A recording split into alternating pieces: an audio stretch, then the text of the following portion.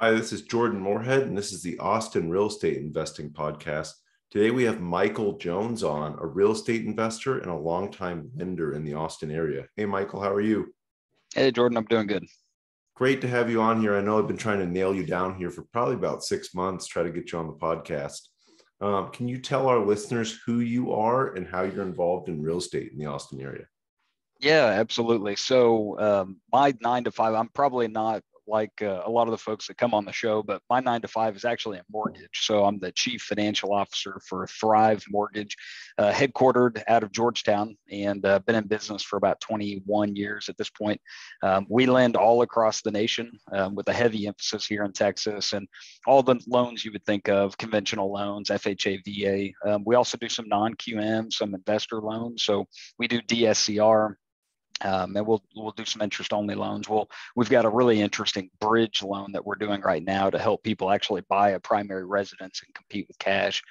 So that's my 9 to 5. And then real estate actually is somewhat new to me, as funny as that sounds. In fact, I didn't pull the trigger on my own purchasing an investment property for myself until about 4.5 years ago. And I was a little bit nervous to do it. I read as much as I could, listened to Bigger Pockets, probably 150 or 200 episodes, and then pulled the trigger. And so it was a little house in Temple, Texas, here up the road from us. And it was a great experience. My first tenants were Mennonites out of New Mexico. And so Wow. they didn't pull the copper out of the walls, which is good. But they were great tenants, and that got me started. So. How long did they stay there? About 3 years. They stayed through the pandemic, and then like life took them somewhere else. I think they were moving out of state, but they were great tenants. They had a job transfer somewhere. So, something, yeah. I don't know anything about Mennonites. I'm thinking of Amish, I think, and I think they're probably completely different. They're similar, but they tend not to be as fundamental as best I can explain it. So. Okay, Yeah. cool. So you're newer to real estate investing, but you've been in mortgage for a long time. When did you get into mortgage? About 10 years ago, almost to the month. So, Okay. my past is I'm a CPA. And so I graduated from Baylor Sikkim back in 2010, and then started at PricewaterhouseCoopers in Dallas in 2011, January 2011. So I thought I was going to be a partner there. Love the firm. It's a really great firm, but just the grind coming out of the financial crisis was awful. I mean, public accounting has a bad name, but it was bad back then. And so I just looked at the chaos that was going on in the partners' lives and people above me, and I thought, man, I'm going to work myself to death if I stay on this track. And it's not worth it to lose my marriage or never be around for my kids or something like that. So that's when I got into originating. You got my loan officer license, and I was able to make a name for myself as a loan officer because I could read tax returns. And I'd say 90% of the loan officers out there really can't read a tax return very well, or they get nervous because they want to make sure they give a good qualification to somebody. And if they're self-employed or they've got a lot of stuff going on, they get nervous and they back away. So that's really how I built my book of business. And then I trained realtors how to file their taxes. How do you fill out a Schedule C, or, if you want to create an LLC, what is wise to deduct and what's not? And, what can you defend if you get audited by the IRS? So that got me in the door with realtors, and they would send me business. So That's awesome. Yeah, and I know realtors are a huge source of business for loan officers. So you found a way to add value to the realtors. Just out of curiosity, what made being a CPA with Price Waterhouse so tough in 2008?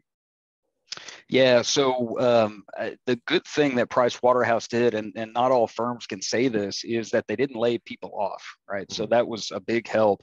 But they also had hiring freezes because they were trying to just make sure they could weather the storm, and nobody knew how long the fallout from '08 was going to last. So because they were located in Texas, Dallas, obviously Dallas is one of the strongest markets in America, and it was really, I think, getting a lot of momentum because other people were relocating to Texas, companies at that point. So they were getting a lot of clients. And I specifically worked on private companies and high wealth individuals doing their taxes and advising them. So, man, we were nonstop busy, and we couldn't hire fast enough or enough. And It was nuts. I literally spent my first busy season. I spent 24 hours in my cube, did not go home, and to click the button to make sure that somebody's taxes got filed on time.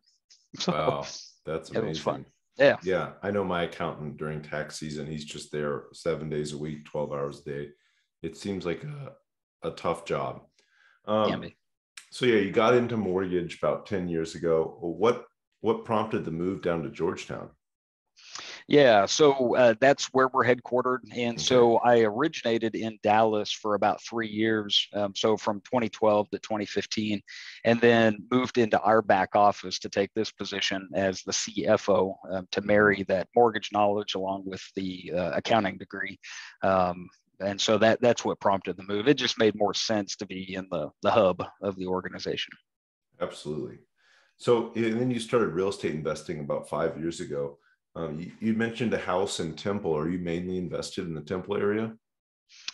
Primarily, I'd say I like to invest in Central Texas. And Mm-hmm. so, I've done some deals we can talk about and some things I'm working on right now. But most of my holdings are in Temple Belton.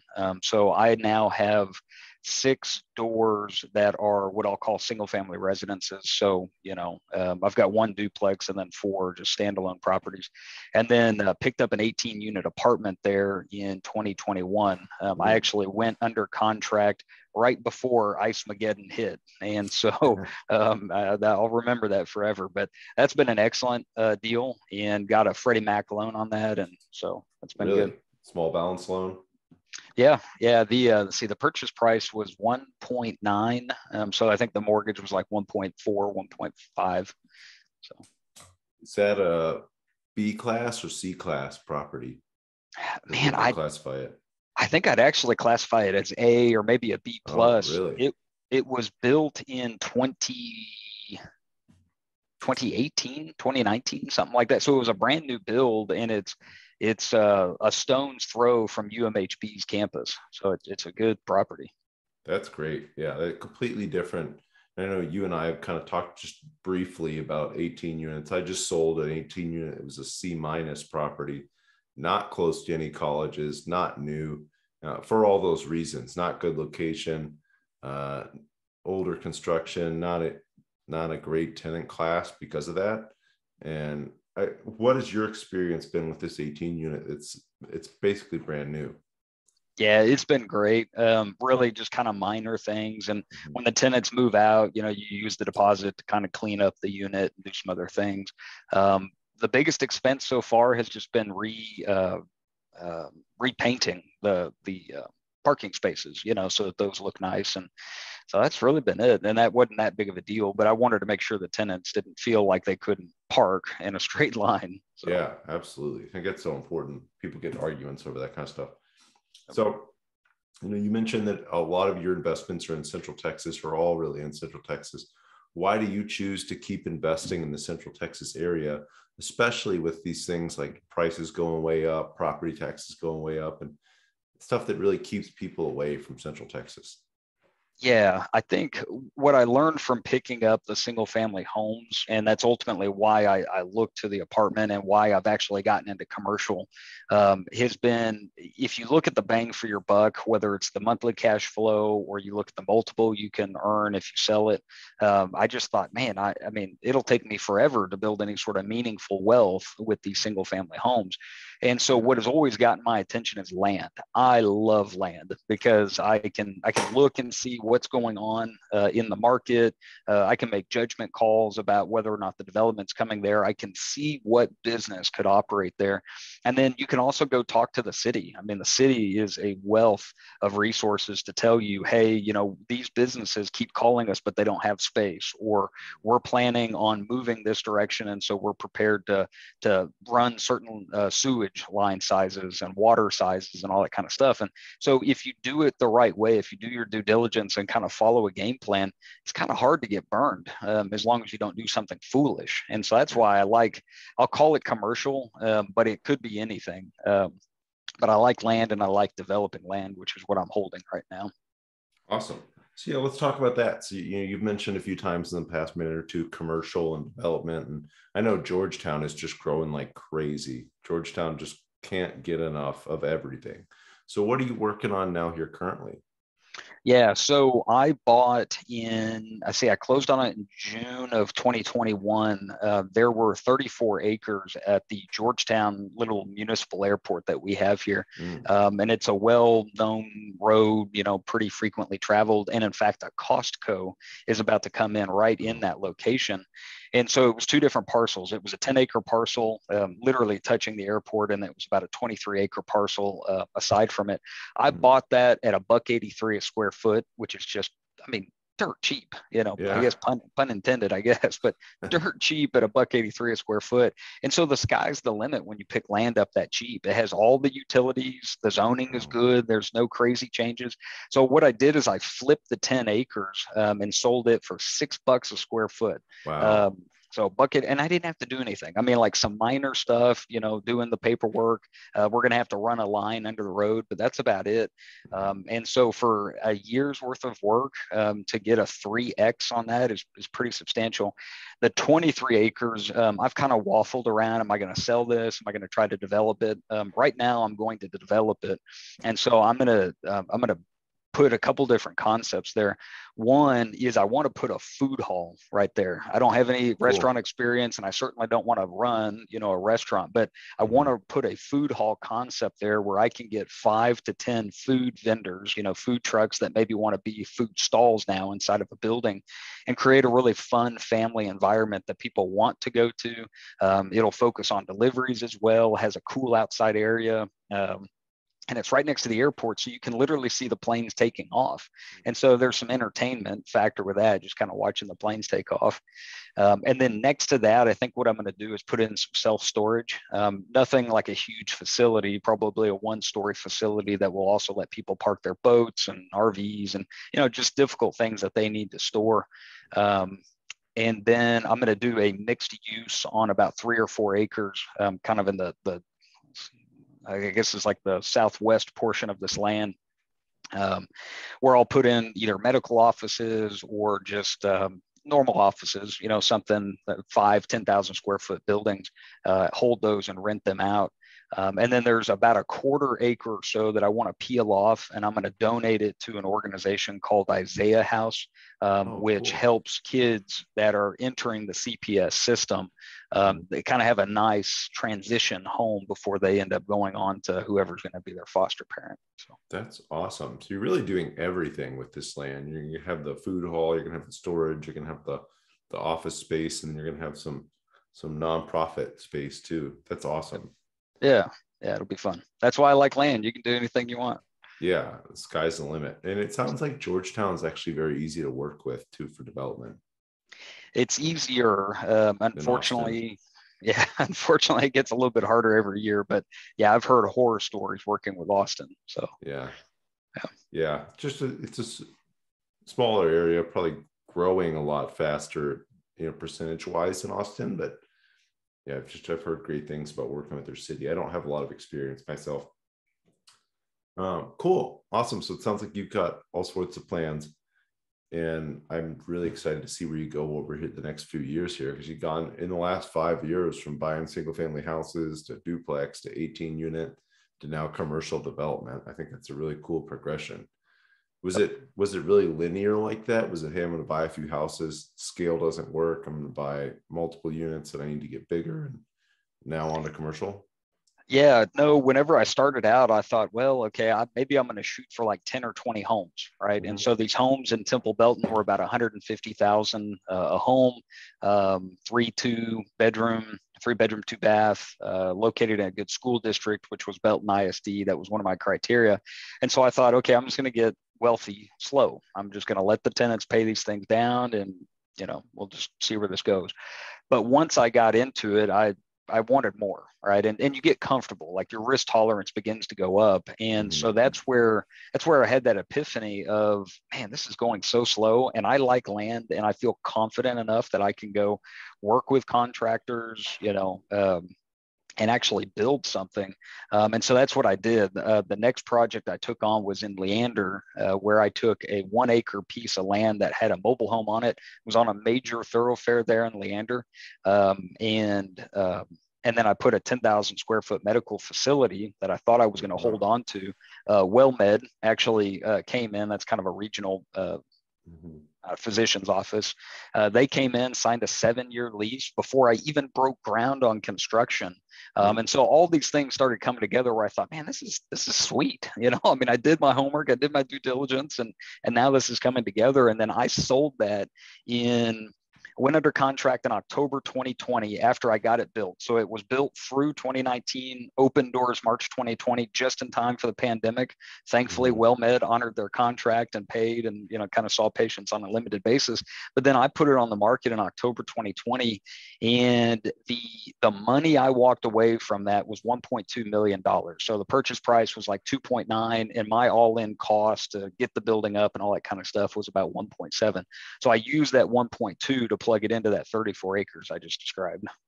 Awesome. And so, I mean, that's the proof in the pudding there. Like, I could either accumulate $1 million over 30 years or maybe more, through just buying a couple of these single family homes, or I can do that in 18 months and just rinse and repeat and get into bigger deals. And as long as you do your due diligence, you really reduce your risk of getting burned. So with that, you develop that space. How did you find WellMed? So they came in, they put it under contract before you even had it built. Yep. How did they find you? Well, so a plug for realtors, right? So I used a realtor who that was his book of business, was working with medical offices. He knew the lingo. He knew what was good for the market there in terms of what comps were, what you could get on a building if you developed it, what the rent should be. And so he went out and marketed it in his circles. And ultimately, that's how I found WellMed. That's awesome. Yeah, I think that's to use a realtor. Thank you. Yeah, I think that's a great thing for people to hear is, value is created. You can either do value add projects, or you can build from new. And there's so much more money in that than just, I don't like buying turnkey. I hate buying something turnkey. It can work, like you said, you've got newer apartments that can work well, but you can create so much more value just by either fixing something up or building new.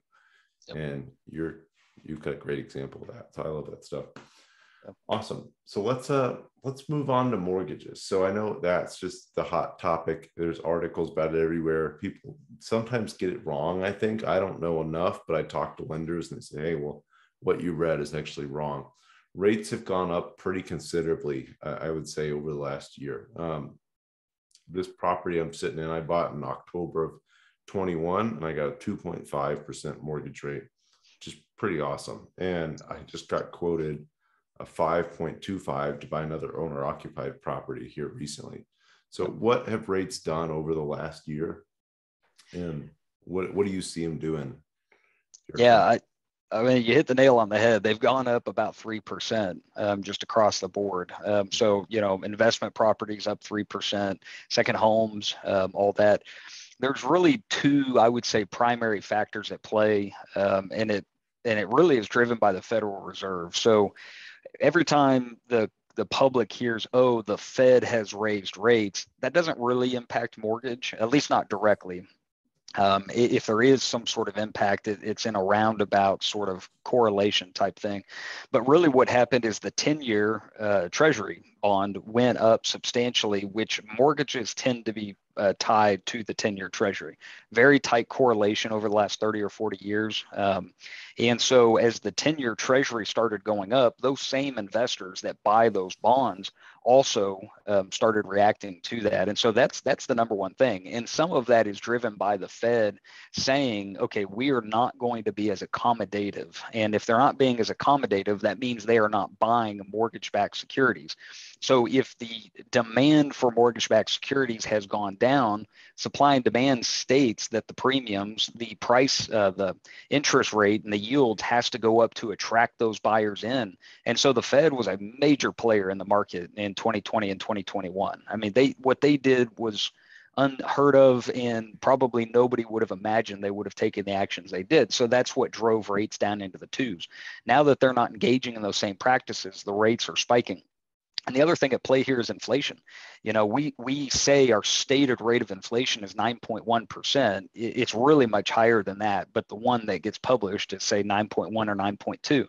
Well, the problem is when your rates are at 2%, which is where they're at now, 2.5% after the Fed's latest hike, you're 6.5, 7% under the real rate of return, or the real interest rate that is needed, because inflation is eating away the rest of that. So rates in general are going to have to go up, because the only way to kill inflation, well, there's two ways. One way to kill inflation is to raise rates so high that you reduce the demand. And then the other way to fix this inflation, at least, would be to introduce more supply into the marketplace of just everything, because a lot of what we're dealing with right now is supply driven inflation.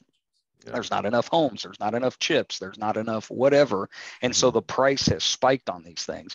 Whereas if it were solely based on what happened with the amount of money in circulation, that would be a little bit different. And you can choke that down a little bit easier with these rate increases and with increasing the amount of cash that banks have to hold, which the Fed can dictate. But anyway, we're in a mess right now. So rates have probably spiked, as best I can tell, on mortgages.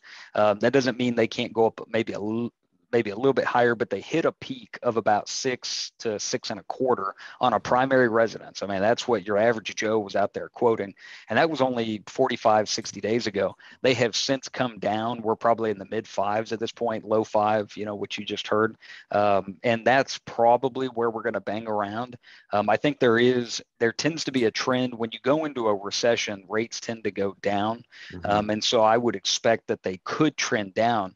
But the one thing that's unique, and I'll quit preaching here, about mortgage-backed securities is that the Fed has continued to say, hey, we're going to let these things roll off our balance sheet, and that new supply is going to hit the market. And so if they're not the ones that are mopping up the supply, there's also that could impact mortgage rates and cause rates to go a little bit higher, because they are not reinvesting those roll-offs by buying more mortgage-backed securities. So. Yeah, no, and I love that. And you really went in detail there. And I think people get so confused. They hear that, hey, the Fed's raising the rates, and they think, okay, that means everything. That means mortgage rates are going up. That means car rates are going up. And like you said, in a way, they all will go up a little bit. But I like how you really explained there. And I know enough to be dangerous, but I know that mortgage rates are highly tied to a 10-year treasury, because in my head, the 10-year treasury is probably the most secure investment you could make. The 10-year treasury bond is one of the most secure investments you can make. Typically, the government always pays. Hopefully, they keep doing so. Yes, hopefully so.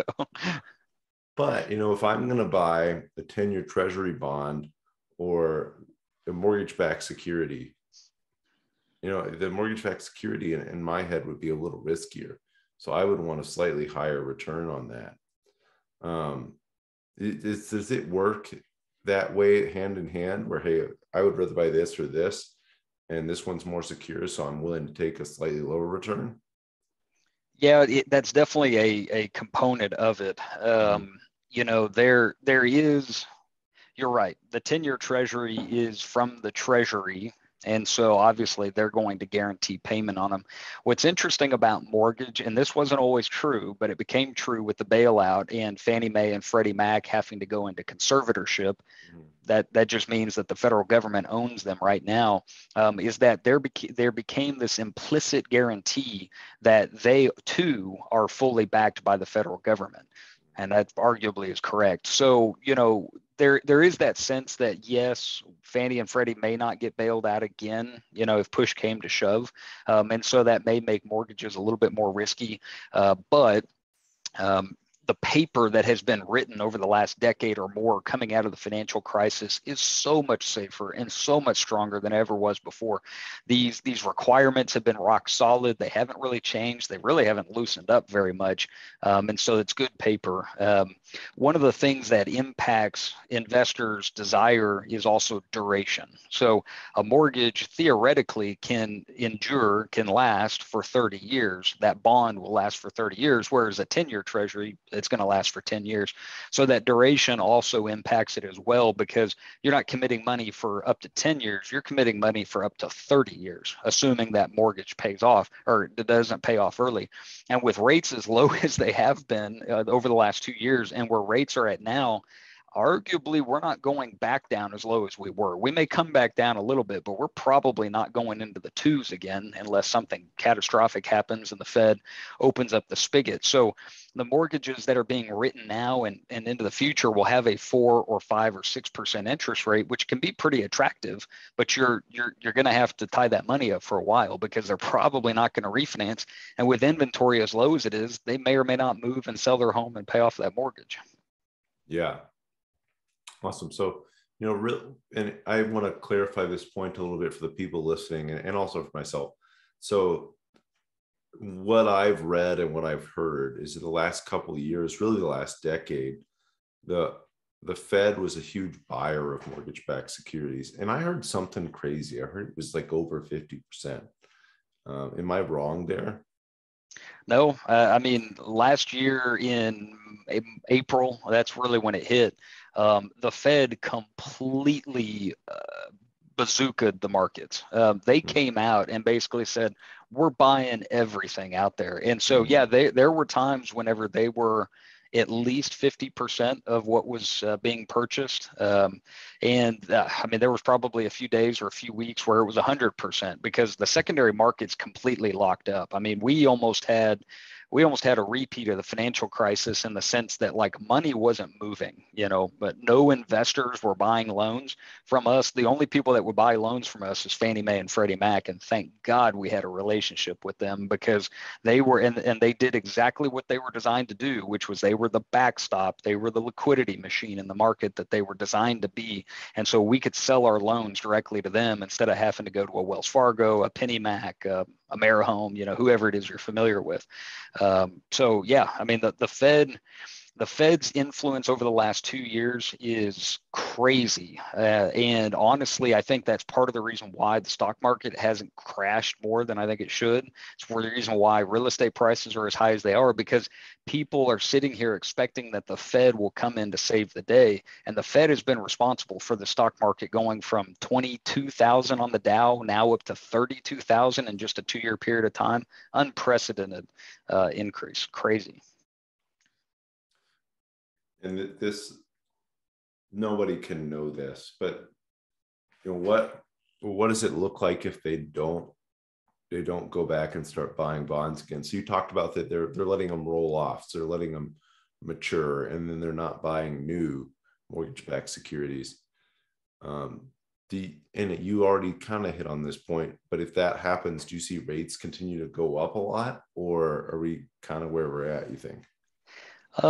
There is an argument to be made for that to cause rates to continue to go up. To the same side of that coin, if rates go up too much, and we've seen this in all of our markets, people stop buying homes. I mean, they just flat out do, and inventory begins to build up, and so that's good and bad, right? Like, we need more inventory, but it happening too quickly is a problem.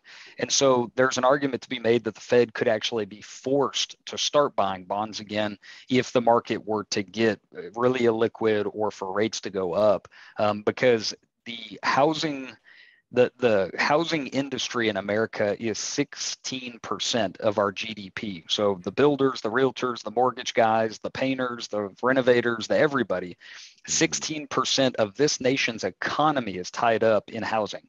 And so the Fed knows that. They're not blind to that fact. And so for them to nuke 16% of our GDP would be catastrophic. So they won't do something or continue a practice that will harm and destroy the economy. I'm convinced. I mean, I'm hopeful. I'm convinced of that.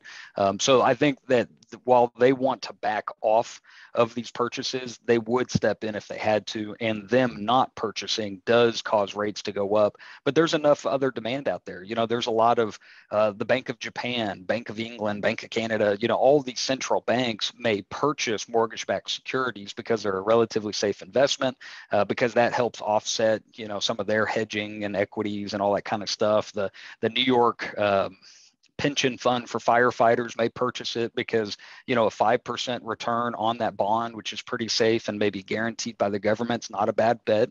You can either buy a 10-year treasury at 2.5 right now, or you can buy a 5% mortgage bond. Well, depending on what your objectives are, that's not bad. So there's enough demand out there that I think it would help to replace the Fed. Okay. Good perspective. I like that.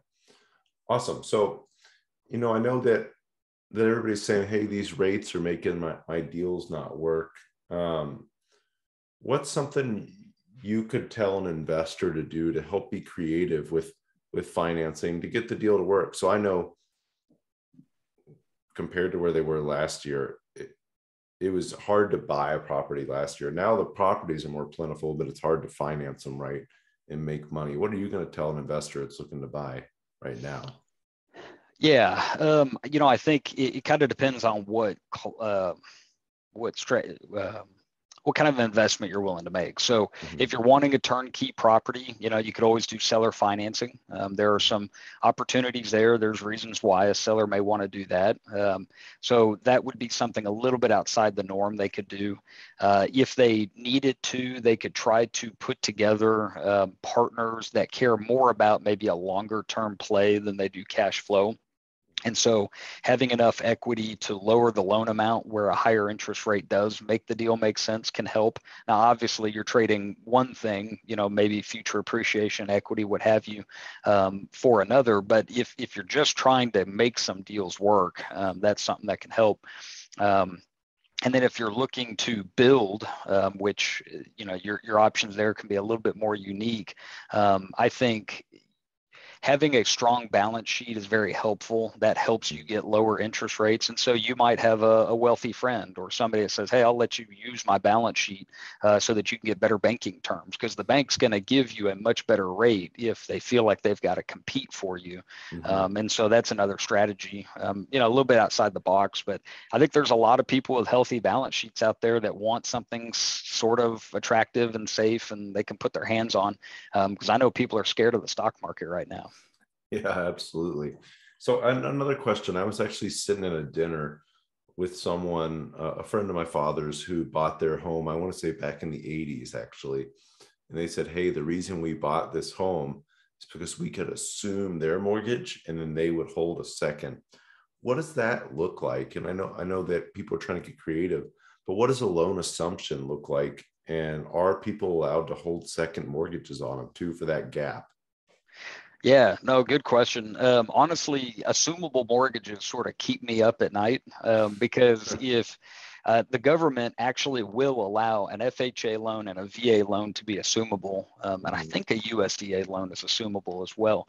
And what that means is that really the mortgage company doesn't make any money on them. Because we already wrote the mortgage once. We may be servicing it now, so we can continue to make the servicing income if it performs, but you're swapping the borrowers out with the same terms of the original mortgage. So that could be really attractive for all of these homeowners that got their 2.5%, their 3% mortgages, even if they refinanced them, to let somebody come in and assume their mortgage and maybe pay them more money or work out some sort of a side deal, because that can make it work for these borrowers, or not.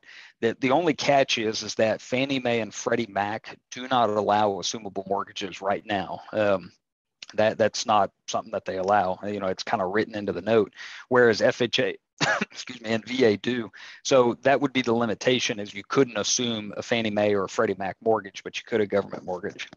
Okay. And in that case, so let's say somebody bought with an FHA mortgage in 2020 and they got a 2.5 rate. Yep. There's going to be a large gap in equity there. So let's say they bought for 350, the property's now worth 550. Can they finance that gap as far as a seller carryback, or how can they finance that gap and not just bring the cash? Yeah, it's a good question. It's really not something that the original lender would get involved with. I would say it is allowed, however they need to get the cash, or if it was a seller carry, because the lender is just swapping those borrowers out. So yeah, I'd say that's a solution to pick up that property. Cool. Yeah, that seems like a good option for a lot of people out there. Of course, you have to figure out, do they have FHA, do they have VA, and it sounds like USDA can also work. Um, Absolutely verify that stuff before you enter into a purchase contract. Yeah. but these could be creative options. Another thing that I'm seeing a lot of from new home construction is offering rate buy downs. Can you explain what a buy down is and how people can take advantage of it when they're buying? Yeah, so there's two different types of buy downs. There's a permanent buy down and a temporary buy down. And so a permanent buy down is where the seller, the builder, basically is giving you credit to pay for the points that you need to pay for in order to take your rate from 5.25 down to 5 permanently. And so that gets paid to the mortgage company, and then we lower the rate for the borrower. A temporary buy down is something a little bit more unique. Not as many people take advantage of that, although it makes a lot of sense. Is you qualify at the highest rate. So going back to our example, let's say the highest rate you qualify for is 5.25. What'll happen is the seller or the builder will put in escrow for your benefit the 2 years worth of interest that you don't have to pay, but they're paying for you. So on a 2-1 buy down, for example, instead of a 5.25, your first year's interest payment will be based on 3.25. Then the second year it hikes up to 4.25, and then that final year, and for the rest of the 28 years on that loan, it's at 5.25. It's fixed forever. It doesn't adjust anymore. So they're really just paying some of that interest on your behalf, and it sometimes is a good stepstone into a payment, particularly when house prices have gone up so much from like rent, or maybe somebody that's never paid a mortgage before. Maybe they're just graduating from college for the first time and not living with mom and dad anymore. But that stepping up in the payment can be helpful. So How do you qualify someone for something like that? Are you qualifying them based on what the payment's going to be in 2 years or what it's going to be year one? yeah, it's always worst case, right? So you always Okay. look at what the highest payment will be, because we don't want to set them up for failure. In fact, the law, the underwriting will not allow it anyway. You have to qualify at the higher rate. Okay. No, that's good to know. And I think, if most people I talk to, mostly economists, lenders, people paying attention to where they think the economy is going, think that here in the next 2 or 3 years, rates will probably be lower than they are today, or will be in the next six months to a year. That might be a good way to maybe roll the dice and say, hey, it works at this highest rate, but I'm going to take the chance and maybe I can get it down here in a year or two. Yep.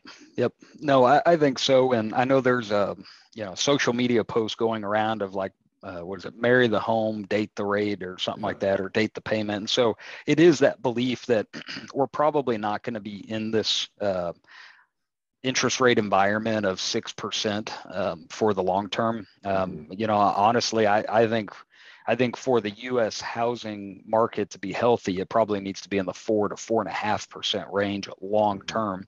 And so I do think there is an argument that rates generally and with mortgages goes down, 6, 12, 24 months from now.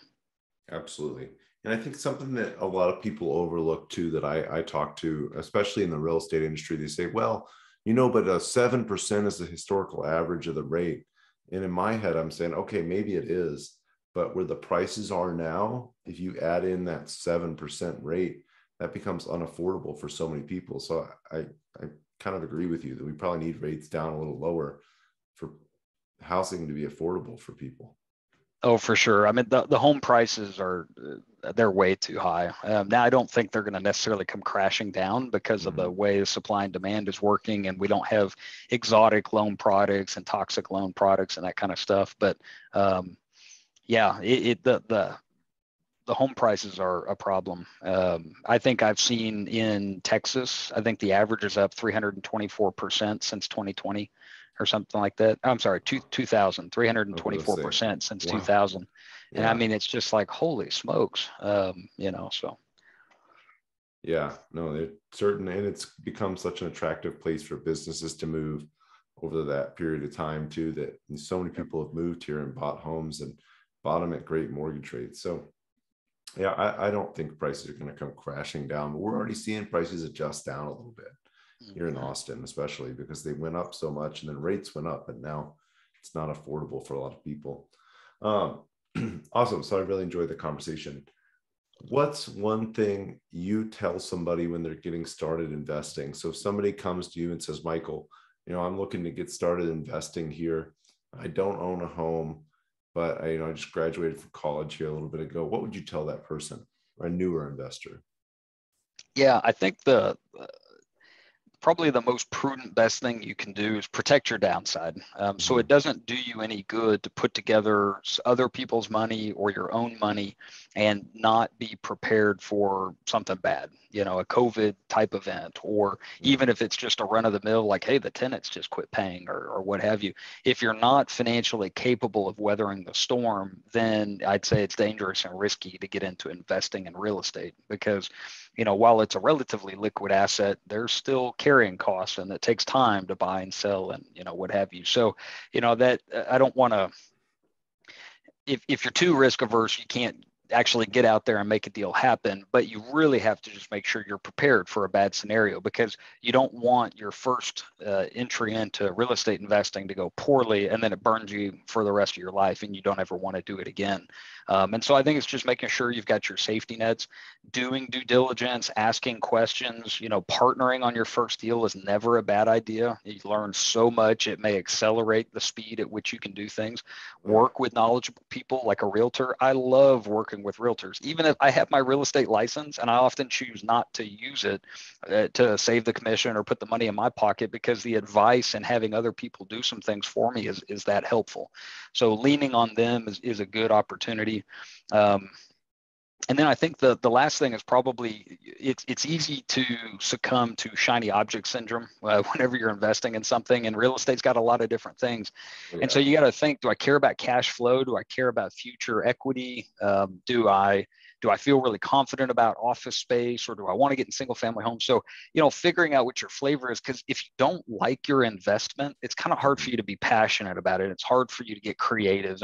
And so, even in real estate, you can get passionate about something. Like, I'm passionate about land. So I would say just invest in something you care about. Absolutely. If it's not fun, you're not going to keep doing it. Like that. I think it's all about being in it for the long term. So what's next for you, Michael? It sounds like you've gone from single family to multifamily to land development. Where are you going in the future? What's your long-term vision? I want to be a space titan. So I say that like outer space, right? And so, I'm trying to look at how can I invest in real estate? How can I, maybe invest my real estate, I was going to say winnings.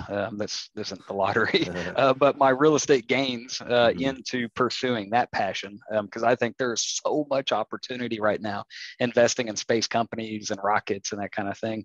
But as it relates to real estate itself, I think I'm paying attention to manufactured housing. I'm paying attention to affordable housing, because the haves and have-nots are going to continue to expand out, and making ends meet for folks is going to continue to be hard for any number of reasons. And so I'm interested in less flashy but cash flowing affordable real estate, which manufactured homes offer, which RV parks offer, which B and C apartments offer. And so that's what I'm trying to focus on.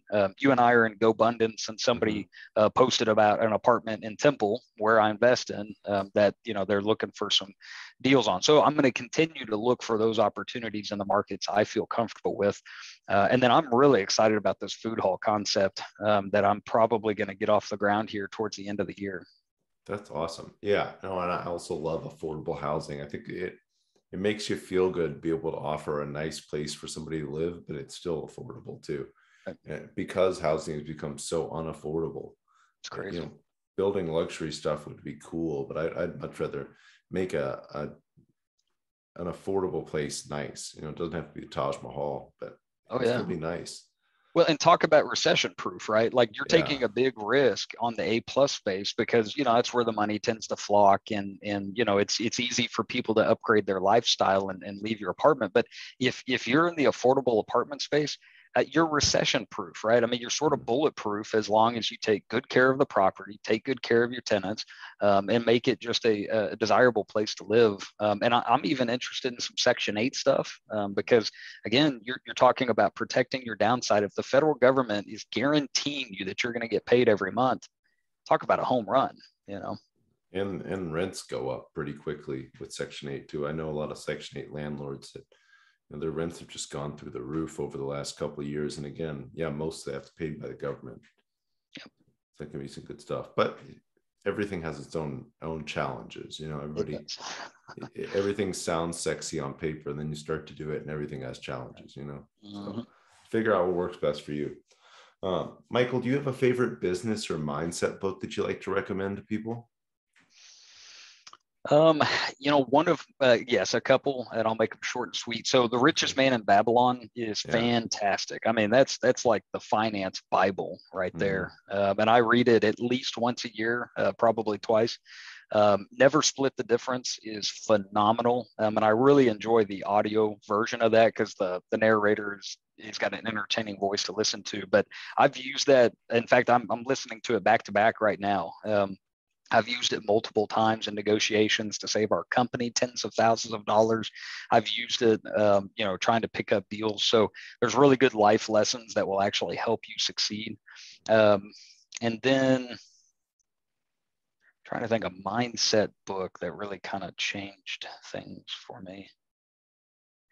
You know, one thing that did kind of help me back in 2014, I'd always been kind of interested in personal development, but I picked up Hal Elrod's book, The Miracle Morning.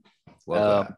Yeah. And, you know, the routines it talks about, it's very doable. It helps you own your day. And if you actually will commit to those steps, it's what will actually change your life, where some of these other things are less actionable. I think his Miracle Morning book is really good. In your entire life too, so it changes everything. If you get up and I used to not be a morning person. I was forced to wake up early for so many years, and then once I got out of that and got into real estate, I wake up at 8 o'clock or so. Get going, and since I've had a morning routine, I'm so much more focused, and I'm been so much more successful because of it. I think that you can't overlook the Miracle Morning, and there are so many different versions that everybody's going to resonate with. So look it up. There's a version for you. Yep. Michael, what's the best way for people to get a hold of you or follow you on any sort of social media? Yeah, I'm on Twitter. I mostly like space stuff on Twitter, so I don't know if that would help people too much. But I actually do. I do follow a lot of economic and real estate type data statistics. So if they follow me, they'll be exposed to some of that, and that may help them in their investing journey. I would say, you know, email. I'm always happy just to kind of chat with folks and help answer questions. Since I've been exposed to a number of different types of real estate, you know, that may help them. But yeah. Okay. And just for everybody, we'll put this in the show notes too, but what is your Twitter handle and what is your email? Yeah. Twitter handle is I am Mike Jones for Twitter, and it's got a picture of me on there. And then my email address is michael.jones@thrivemortgage.com. And for everybody listening, the reason I laughed is there was a rapper, I probably still is a rapper, named Mike Jones out of Houston, and he had a song where he said his name over and over. Yeah, I was infamous after that song. Yeah, I know he was talking about you. Michael, last question here, most important question we ask. What is your favorite restaurant in the Austin area? Yeah, this won't come as a surprise for anybody that knows me, but Chipotle is my favorite restaurant. And it doesn't matter where it is. Chipotle is my go-to. I would eat there 7 days a week if I could. Yeah, you can always get healthy food. That's what I like about it. It's always the same. You're always going to get the same exact thing. Yep. It's like McDonald's, but healthy. Right. Yep. Awesome. Thank you so much for coming on here, Michael. I'm glad we were able to finally schedule a time. So anybody that wants to reach out to Michael at I am the Mike Jones on Twitter, or I am Mike Jones on Twitter, and then michael.jones@thrive.com. Thrive Mortgage, mortgage.com. Yep. Perfect. Yeah, we will get that in the show notes too. But I think just really, really appreciate you coming on here, and we will talk here soon. Perfect. Thank you. Thanks for having me. Thanks, Michael.